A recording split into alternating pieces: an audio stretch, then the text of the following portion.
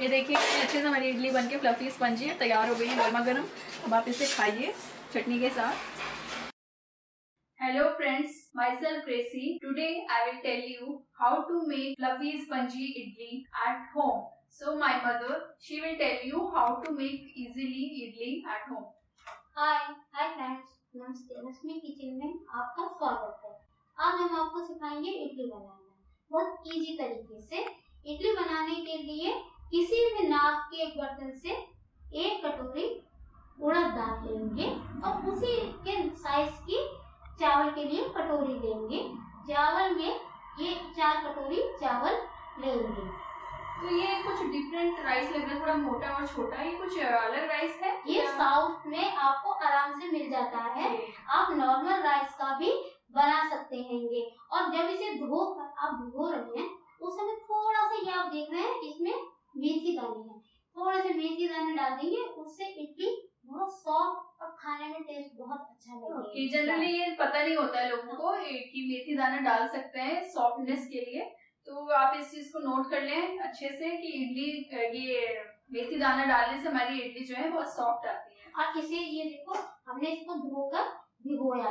भिगोते समय इसे आप इतना ध्यान रखें कि पानी इसके 4 उंगल ऊपर तक रहना चाहिए, चावल में भी दाल में भी। और 2 घंटे 3 घंटे से ज्यादा नहीं भिगोना चाहिए।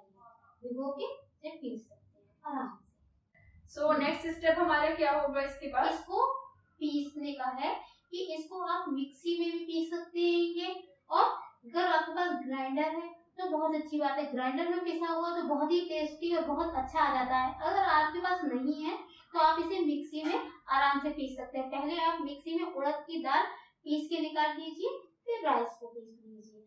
राइस को पीस के दोनों को अच्छे से अच्छा, तो यहाँ पे आपको ये चीज नोटिस करना है कि दोनों को साथ में नहीं पीसना है, दोनों को अलग अलग हमें पीसना है।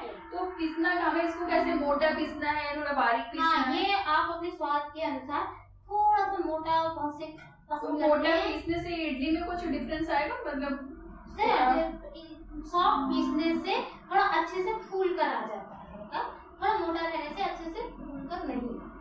अब ये हमारा बैटर पीस के तैयार हो गया है। ऐसा इसको इतना ही पतला घोलना चाहिए जैसे आप पकौड़ी बनाते हैं उसके लिए तैयार, ना ज्यादा पतला ना ज्यादा मोटा।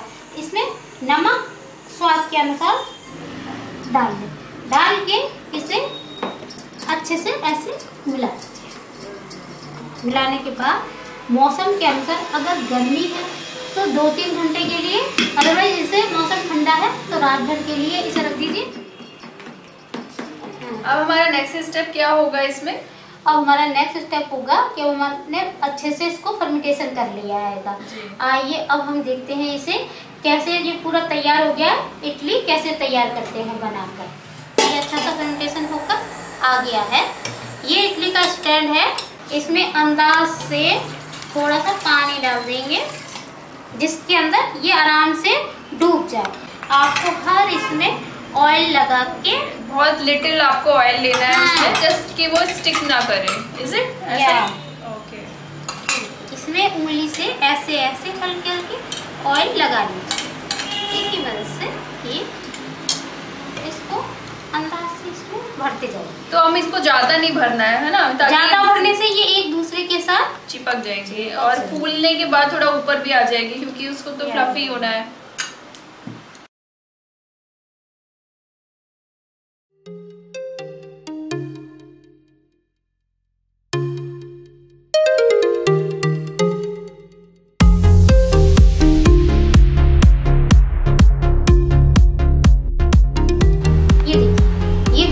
रेडी हो गया है। अब हम इसको इसके अंदर स्टीम में, ये आप गैस पर भी बना सकते हैं और इंडक्शन पर भी। और ये हेल्थ के लिए भी बहुत अच्छा है क्योंकि हम इसे स्टीम में बना रहे हैं, ऑयली बिल्कुल भी नहीं है और लाइट फूड है आपकी हेल्थ के लिए। इसे हमने हाई फ्लेम पर रख दिया है। जब इसमें उबाल आ जाएगी तो इसको सिम कर देंगे और 20 मिनट तक आप इसको पकाएंगे। उसके बाद इसे खोलकर इसके अंदर चाकू या कोई ऐसी साफ चीजों से डालकर देखना कि वो अच्छे से हो गई है। अच्छा, तो ये कैसे हमें पता चलेगा? चाकू हम तुरंत स्टीम निकलेगी तो कैसे? ये इसमें से अच्छे से 20 मिनट बाद अब एकदम उबाल आएगी तो ओके बनने लगेगा, पता लग जाएगा। तो फिर हमें ध्यान रखिए, पहले हमें हाई फ्लेम पे रखना है और जब स्टीम निकलेगी उसके बाद हम उसे लो फ्लेम पे, पर कितनी देर तक करना है?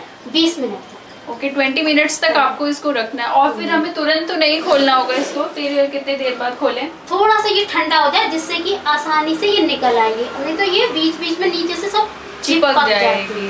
ओके तो उसको ठंडा होने दें और उसके बाद ही आप उसको खोलें और फिर गरम गरम चटनी के साथ, सांभर के साथ अच्छे से खा सकते हैं। ओके तो नेक्स्ट वीडियो में आप लोग देखते रहिए और हम आपको चटनी बनाना भी सिखाएंगे इडली के साथ। क्यों आप ये चटनी बनाने के लिए इंटरेस्टेड है? कौन सी चटनी हम खा सकते हैं? आपको चटनी इसमें टमाटर की चटनी, गरी की चटनी, किसी भी चटनी से खा सकते हैं। ओके ये देखिए अब हमने इडली निकाल ली है गर्मा गर्म। ये देखिए कितनी स्पंजी, कितनी सॉफ्ट है। इसे आप गरम गरम सर्व कर सकते हैं। ठंडी हो जाने के बाद निकालने से ये अच्छे से निकल के आएगी, गरम गरम निकालने से ये थोड़ा टूट जाती है। मेरे मुंह में तो पानी आ रहा है और मैं सोच रही हूँ कि अब इसे कैसे जल्दी से खाऊं। तो चलिए खाते हैं, टेस्ट करते हैं इडली कैसी बनी है। तो फिर आप हमारे चैनल को देखते रहिए। We will come with the next video and keep subscribe and like our videos so we will get motivated and come up with the next video. Thank you so much.